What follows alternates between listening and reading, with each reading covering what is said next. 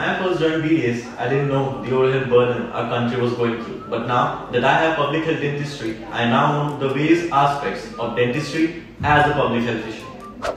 After the pandemic, it made me realize how important public health and public health dentistry could be in solving issues at a community level.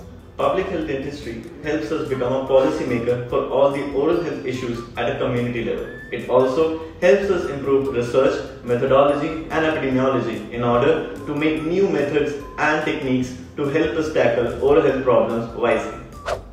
As an academician, we can inspire the coming batches to take this as a profession to fill in the lacuna in the field of dental public health in India.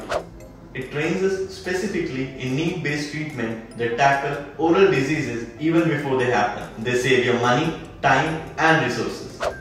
The branch has so many facets that it becomes a multi-dimensional specialty which works for the benefit of oral health status in our country.